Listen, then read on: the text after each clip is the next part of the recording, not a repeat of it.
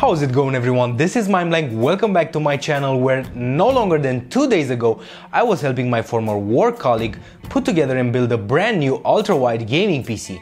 He purchased an LG 3440x1440 ultra-wide monitor, which I have found out is quite an amazing thing.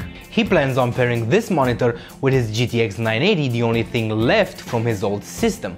So I figured, since the newly released GTX 1060, a $250 card, is more or less on par with the GTX 980, I wanted to test and see how it would perform at this resolution, 3440x1440, which is essentially 5 megapixels, and of course I also tested 2560x1080, which is 2.75 megapixels, but still a notch higher than 2.07 megapixels that 1080p has. This is how 1080p more or less looks like, and this is how ultra-wide looks. My thought process is that a monitor with this kind of a resolution is around $800 to $1,000, but do you need to invest an extra $500 to $800 for a GTX 1070 or a GTX 1080, or can you get an enjoyable experience with a $250 GTX 1060? It has the VRAM for it, but does it have the power? People switching to ultra-wide monitors are mainly interested in two things. One is productivity and the other is media consumption / gaming. Leaving productivity aside, what are the benefits of ultra-wide for gaming? Well, one reason is real estate for competitive multiplayer games like Battlefield and Overwatch, and the second big reason is immersion in games. Therefore, I picked the following games to test in: Overwatch, GTA 5, Doom and The Witcher 3. And I think this is a good pick, since we also have very demanding games like Witcher 3, games that are not excessively demanding like GTA 5 and Doom, and an extremely popular in vogue competitive FPS, Overwatch, at which we're taking a look at first. So I started Overwatch in 3440x1440 and I was instantly blown away. Coming from 1080p like I am, this is quite a sight. There's just extra real estate that is so much appreciated in a game like this, where you have to watch your surroundings and be careful at each step. For performance figures, as you can see, it is handling it very nicely, not dipping below 60 FPS, not even in heavy fights.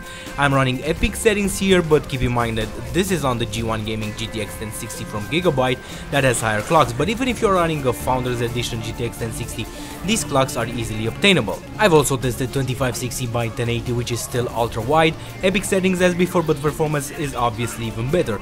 Overwatch is not very demanding, so it figures that this card can play it so comfortably.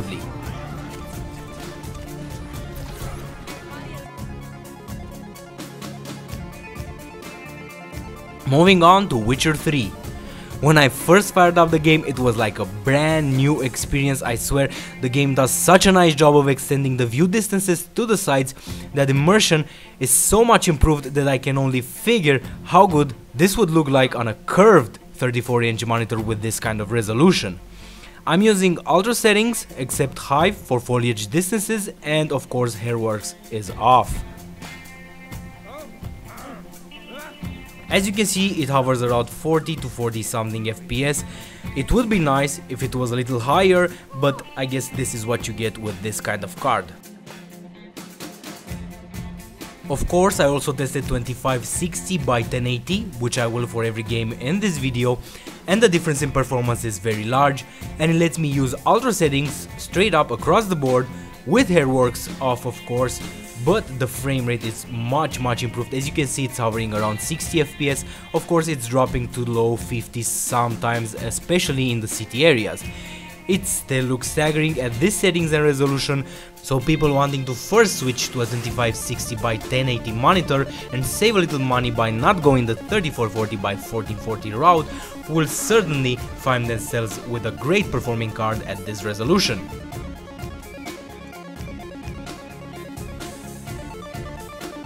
I just had to check GTA 5 out on this ultra-wide monitor.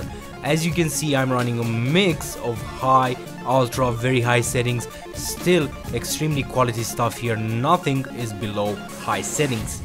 Differing from previous titles, GTA 5 is very well optimized, but make no mistake, crank the settings up and you will find yourself needing a beast of a system, especially at this resolution. That's why I'm using a mix of very high and ultra settings, because I wanted to get into very playable territory. Of course, very playable depends on the person you're asking, but generally I wanted to be above 40 FPS all the time and an average of 45, maybe even higher. Anyway, at these settings, I honestly cannot see a difference in quality compared to straight up ultra. I think it looks just as amazing, and again the immersion factor is huge in my opinion. Moving things a notch down, as you can see, I am able to run all things maxed out, very high, ultra, as high as they will go. Of course, I haven't touched the advanced graphics settings, which I only have a few of them enabled, as that is a definite performance killer, but as you can see, performance is absolutely excellent. It hovers around 80 to 95 FPS and never drops below comfortable levels, comfortable in this area being I think around 60 FPS. If you're an avid GTA 5 player and you're thinking, well, maybe I should switch to a 2560x1080 monitor first, then see about higher resolutions, well, the GTX 1060 certainly has you covered, no doubt about it. Last but not least is Doom, with which I had such a hard time capturing this footage at this resolution with its OpenGL platform. I had to use hard capture with Afterburner and FPS took a 15% loss, so performance figures here are to be taken as reference only. But this game was my convincing factor, to be honest. Doom is such a pretty game in ultra-wide. I especially love this area as it looks miles better than 16:9 aspect ratios. I think the game in single player is all about immersion, and that's what we are looking for with an ultra-wide monitor. This just hits the spot like nothing else. I was just blown away. I honestly was just blown away. It's a very pretty game in ultra-wide. What you see here is on ultra settings, but not all areas perform as good as this one, so I had to drop down to high in order to get a boost of 5 to 10 frames per second and be above 40-45. As expected, moving things down to 2560x1080, things just become awesome, and in multiplayer you get a locked 60 FPS no matter what. In conclusion, I think a card like this, and probably something along the lines of a Radeon RX 480, but I don't know since I still haven't been able to get my hands on a custom RX 480 as of yet due to availability, will handle 3440x1440 just fine as long as you don't expect a locked 60 FPS and running ultra settings. Therefore, you are safe to relocate your extra GPU money towards a 3440x1440 monitor, or better yet, just drop $300 to $400 on a 2560x1080 monitor and enjoy 60 FPS locked gameplay with ultra settings on basically every game which I've tested up until now on this card. And with this video, I just made my longing for a curved 34-inch 3440x1440 monitor even harder. Thank you for watching everyone, I hope the video helped you out.